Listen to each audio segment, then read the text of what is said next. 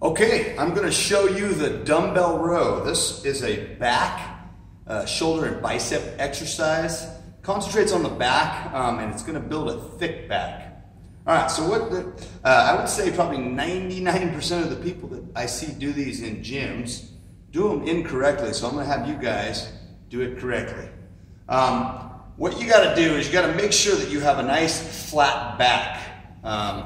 The biggest mistake I see people make is they round their back and pull the weight up like so, which really takes that latissimus dorsi out of it. So what we're going to want to do here is flatten the back out, and when we pull the weight up on the concentric, we're going to make sure that back stays nice and flat. And when I come down, I'm going to make sure I stay strict. And down and up. Inhale on the way down, exhale on the way up.